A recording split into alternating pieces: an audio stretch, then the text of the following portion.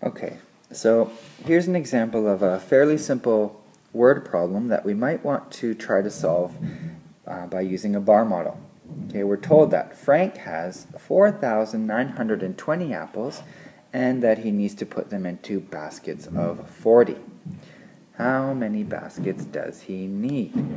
Okay, I'm going to start first of all by writing my total number of apples here, and I'm going to start to make a bar model, and I'm going to start splitting these apples into baskets of 40.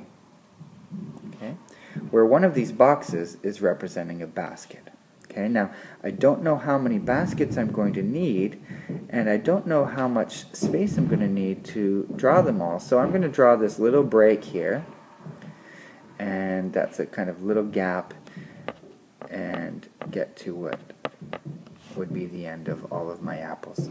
Okay, so now whereas this number up here, remember, is total apples,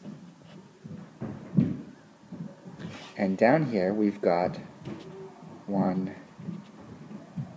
basket of 40. Okay?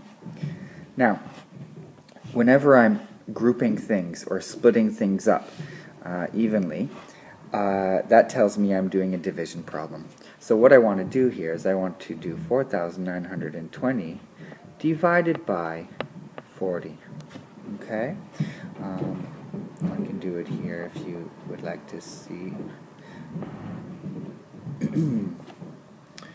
40 goes into 49 is one time. There are 9 left over, so now I'm looking at 40 going into 92. That is 2 times. And there are 12 left over. If you bring that 0 down, then I look at 40 into 120 is 3. So now I see that all of the baskets, if I had them all, I would have 123 baskets. Done.